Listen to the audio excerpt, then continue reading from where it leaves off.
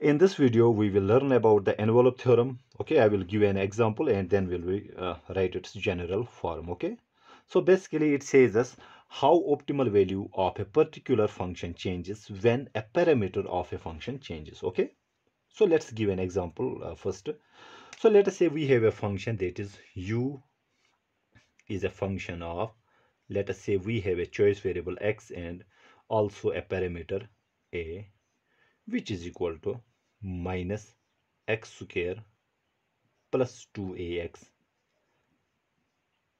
plus 4a square. Okay, so we have a function of one variable x that depends upon a parameter a. Okay, now if this function is being given, then the first order condition for optimization requires, we know that first order condition for optimization requires that we take the derivative of this function with respect to x and set it equal to 0.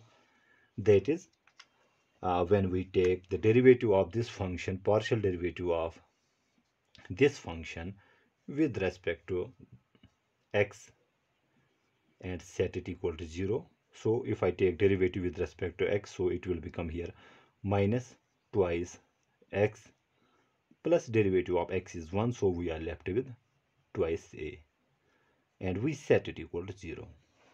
Okay, so first order condition is that we take partial derivative of this function with respect to x and set it equal to 0. That means when we solve it for x, what will we get here?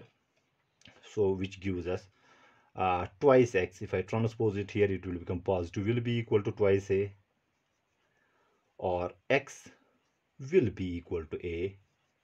And I can write this in this fashion also, that is x is equal to x star a, which is equal to a. Okay, that means uh, our critical point is a function of a, and I have written it in this fashion. Now if I try to put this value of x back into our this function, what we also called the objective function. Okay, so let's write it as objective function. If I take this critical value and put it into the objective function, then let's write the new function is v, which will be a function of parameter a. Okay, and I can write it in this fashion, that is f of x star a and a. Okay, basically what I am trying to suggest or say here, that when we plug this critical value into the objective function, we will get a function what we call the optimal value function, or indirect objective function also. Okay, just plug the value of x is equal to a in this function. What will we get here? You can see, so in place of x we have to write a, so we will have minus, so x square, that means a square, let me write it here, a square plus twice a times x is a plus 4a square. Okay, so when we solve, so 4a square plus 2a square is 6a square minus a square, it comes out to be 5a square. Okay, so what we got, so we got va, that is our optimal value function, came out to be 5a square. Now if I take the partial derivative of this optimal value function with respect to parameter, okay, so I can write it in this fashion, dv upon dA. Okay, so taking derivative of this function with respect to a, so we will get 5 2s are 10 a. Okay, I am really sorry for the background noise, I have no control on that. Okay, so you bear this kind of thing. So it says us that I'm getting disturbed with this noise. Okay, so what I have done here, let me repeat it here. We were given, let us say, an objective function in one variable and a parameter a. First order condition will require that the derivative of this function with respect to x should be equal to 0. When we solve x, we got x is equal to a. That means the critical point is equal to a. When I plug this the value of critical point back into our objective function, and I have named it as va, which is a function of this maximum value, critical value, and the parameter a. When I plug this value in this function, I got 5a square. And when I differentiate this optimal value function with respect to a, I got 10a. Now, the envelope theorem tells us that we don't require to do all this stuff. We simply can do one thing. If that is the optimal value function tells us we don't need to do these very steps.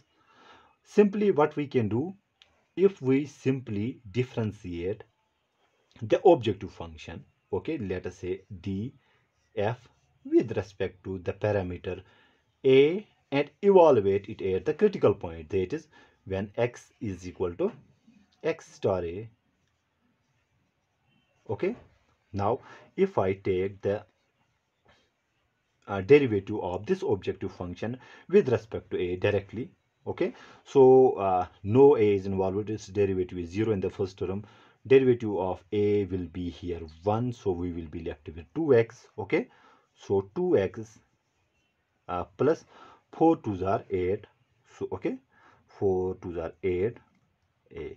Okay, so the envelope theorem tells us you don't need to find out the optimal value function, then take the derivative of optimal value function with respect to parameter.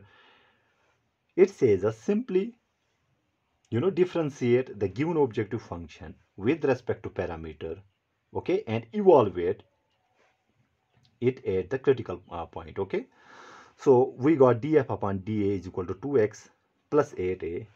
Okay, when we evaluate this function at the optimal value, so x is equal to x star a, we got it here, x star a is this, so in place of x we have a, so I can write it here 2a plus 8a, and which comes out to be same as 10a. Okay, here dv upon dA came out to be 10a, and df upon dA, it also came out to be 10a. Okay, it gives us, I can say, it gives us a shortcut method of finding the change in the optimal value, okay, due to the change in parameter. So what we need to do, we simply differentiate the given function, objective function, with respect to parameter and evaluate it at the critical point. This is the essence of optimal value function. It simply says us you don't need to do this step, and this step. Simply what you got the critical point, just differentiate partially the objective function with respect to the parameter and evaluate it as the critical point. You will get the same result as what you would have got when you formed the optimal value function and take its partial derivative with respect to parameter. Okay, now I can write it in general form, and let me write it here. Let us say we have a maximum function. Okay, so let's say we want to maximize our utility, which is a function of two variables. I am taking the two variable case here, x, y, and a parameter a. Okay, so this is our objective function. Okay, this is our objective function with two choice variables, x and y, and a parameter a. Now first order condition will require, as I have told you, first order condition requires that the derivative of this objective function with respect to choice variables should be equal to 0. That means first order condition will require df upon dx should be equal to 0, and df upon dy should be equal to 0. Okay, now if second order condition are also met, the solution would be as we have seen it here. Okay, when we solve for the critical points, we will get the solution as x is equal to x star a, and y will be equal to y star a. Okay, now if we substitute x is equal to x star a, y is equal to y star a back into our objective function, okay, and we will get an optimal value function. In this case, the maximum value function, let us denote it by VA. Okay, if I take this value and plug it into the optimal value function, so we will get a new function what we call the maximum value function. Okay, so which will be equal to, which will be a function of f of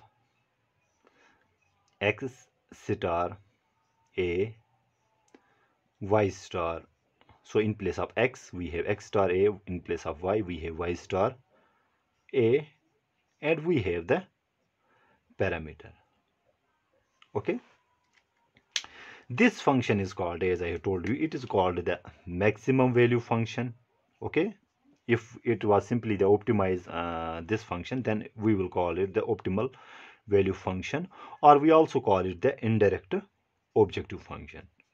Okay, now here you can see we got this very function, where this function is the value of this function f. Okay, when the values of x and y are those that maximize this very function. So if I differentiate this function with respect to let me write it here, differentiate this function with respect to the parameter, that means dv upon dA. What will we get here? Let us try to find out. If I differentiate this function, so we will use the chain rule here.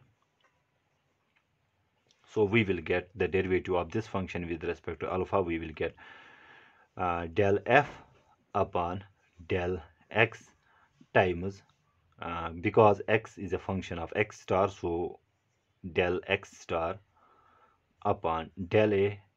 Okay, plus again we will get del f upon del y, and since y is a function of a, so we will get del y star upon del a, plus and the derivative of alpha with respect, derivative of a will be, so it will be del f upon del a. Okay, simple thing, I have differentiated this function with respect to parameter a here, and we got df upon dx first, and since x is a function of parameter, so we use the chain rule, del x star upon del a, and same I have done with this y star a, plus df upon dA. Okay, now we know that first order condition will require del f upon del x should be equal to 0. Okay, so we know that from first order condition that del f upon del x will be equal to 0, del f upon del y should, sorry, del f upon, okay, it's clear, del y it should be equal to 0. Then this means our del v upon del a will be equal to, if del f upon del x is equal to 0, so here we will have 0. Okay, here we will have 0, so this term becomes 0 times this, it will become 0, 0 times this, it is also equal to 0, so we will get del f upon del a, del f upon del a. So it is very simple thing here. With an example, we have seen there were two things. Either, first was that we differentiate our objective function with respect to x, set it equal to 0, plug the value of x is equal to a back into our objective function, and the new function we call the maximum value function or optimal value function. Okay, so the optimal value function was this. If we try to derivate it with respect to parameter, we got 10a. Simple thing, it says us that you don't need to do all this stuff. Simply what you require here is that you take the derivative of this objective function with respect to parameter a and evaluate it at the critical points. You will get the same result